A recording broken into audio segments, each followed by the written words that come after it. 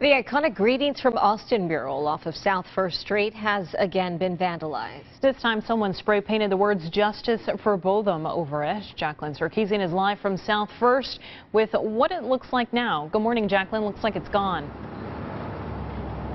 Hey, good morning, guys. It is gone. Most of it is gone, but the artist was just showing me there's still some graffiti left on the mural. I know it's hard to see, but Todd Sanders is the artist behind this. He said the damage roughly $4,000, and that message that you just read was just plastered all over this painting. He says it took him about 4 hours to clean everything up yesterday. So Todd Sanders, the artist behind this, was just explaining to us he is very heartbroken that someone vandalized his painting again. He said that he's going to be installing some surveillance videos to making sure that this doesn't happen again. But the message, the vandalism, comes about a week after former Dallas police officer Amber Geiger was sentenced to 10 years in prison on a murder charge.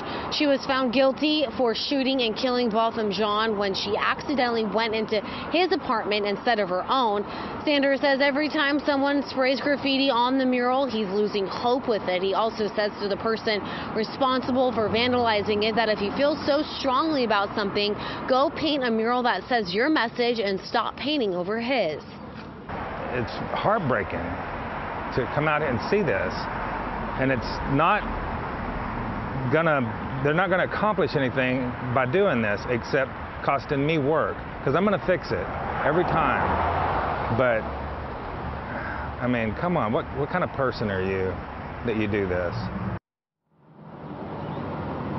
Back in July, this mural was also vandalized with a message, "Welcome to Austin. Don't forget to leave." Once again, this is the third time this mural has been vandalized, and the owner says he will have to spend about $4,000 fixing it, and he will be repainting it. Back to you. All right, Jacqueline Sarkissian reporting live in South Austin. Thanks, Jacqueline.